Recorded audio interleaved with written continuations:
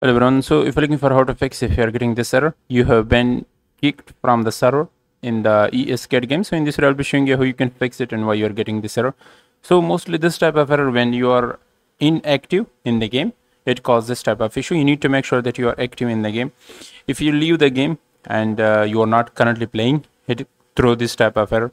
So simply press on the OK button and then try again, check it whether the issue is fixed or not.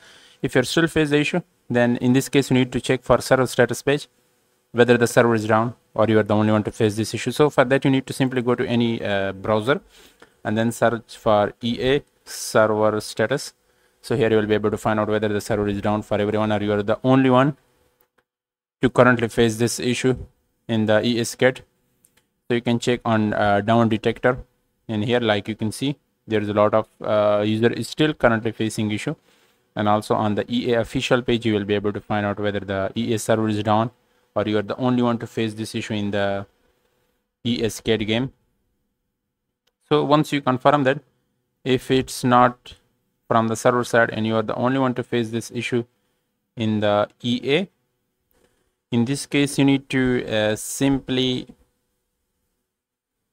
change your network connection. So if you are connected with Wi-Fi, switch to mobile data, or if you are connected with mobile data, simply switch to Wi-Fi and then try again. So it's the next thing you need to do if you are facing this issue and it's not working. And also make sure that you have a strong network connection. If your internet connection is not good, it can also cause this type of issue. Some user is fix the issue by simply switching from the Steam to the EA app.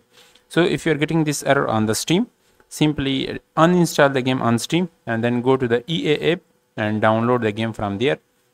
So here download the game on the EA app and then try again and then check it. They should be fixed. So these are some of the best things to do to fix this type of issue in the ESCAD game. I hope this will help you.